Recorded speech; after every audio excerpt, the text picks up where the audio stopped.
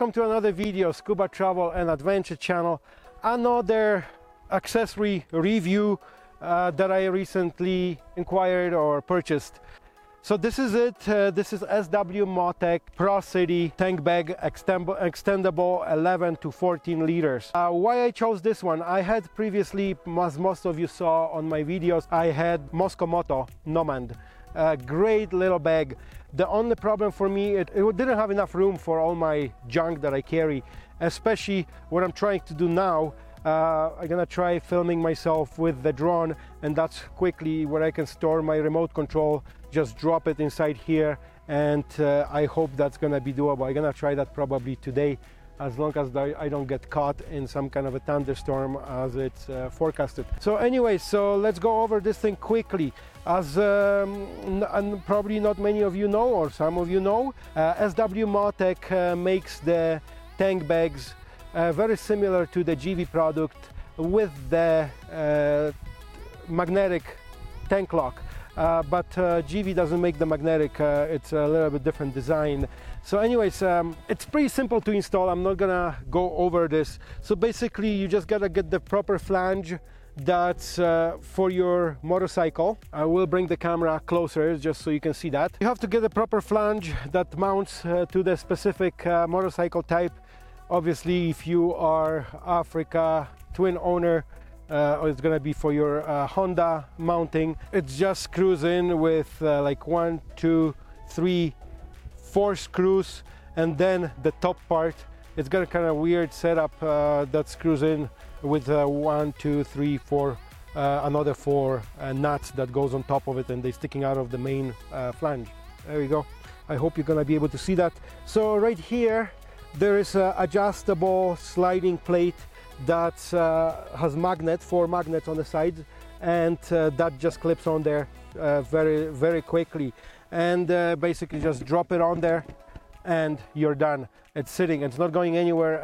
I was off-road with it, and even now, and it's holding very well. But since I'm showing you the bag right now, what we will do, we'll go over the compartments and stuff like that, so you have an idea what's going on here. All right, so just looking here from the top, as I mentioned earlier in this video, it's 11 liters when it's not expanded, and it expands to 14 liters. Basically, just zipper all around it, undo the zipper, and that gives you 1, 2, that's almost 3 inches additional space when you pull it up. I don't think I'm gonna use that, but you have it, so it's available. So we're gonna zip it back up, and I'll show you inside what's going on here, what kind of pockets, what kind of storage. So first of all, you have a big mesh pocket right on the lid, can store like documents or small stuff. And then inside, there's 2 mesh pockets on the sides, right there. And that thing goes pretty much right to the nose. It slopes down. And what I like about this tank bag, that it's not flimsy. Like a lot of other tank bags, they're pretty flimsy. And this one here, it holds its shapes very well. So basically, when you zip up the top part, and what's nice about the top part, that it is made out of a sort of a harder plastic, and on top you have a MOLLE webbing, which is a very similar design as sw-motech Nomad packs have. The only benefit of the Mosco that I saw was that you can carry this as a backpack. This one here, unfortunately, you cannot, but all it has is just the grab handle right here on top, and that's pretty much it. So I should show you, basically, this is your pull strip, and that releases the lock on the bag, the magnets. And you can do that either from the inside or from the outside. I prefer from the outside. It's much easier to grab it right there. I don't usually leave it when so the motorcycle is unattended. But here inside, you have that same pull string, so you can release it right from here. I hope you can see that well enough. So there's a pocket. I got my GoPro batteries here, and spare AA's, sunglasses, my bike alarm, my microfiber cloth to clean my helmet.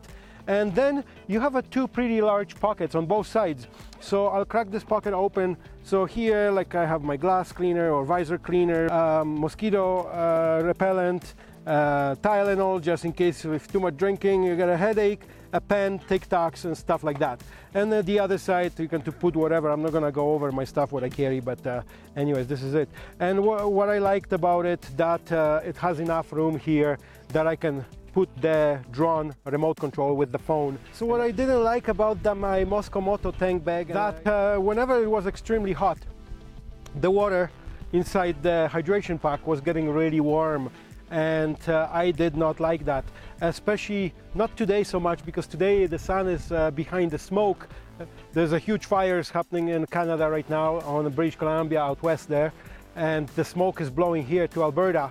We are very close to the southern border too, so probably some stuff is burning, I'm guessing in Montana as well, just across the border.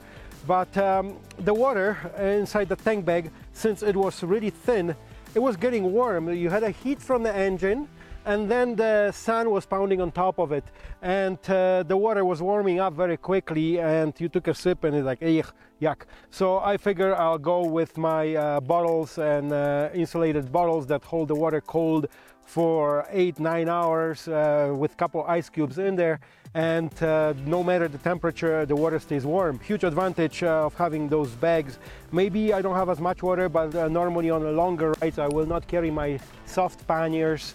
I will have my hard cases where I have the big jerry can full of water, 3 liters, so that's most of the time it's enough for the whole day. So let's wrap up this video. We don't want to make it super long. I'm not getting paid by the company, I'm just doing on the reviews on my own.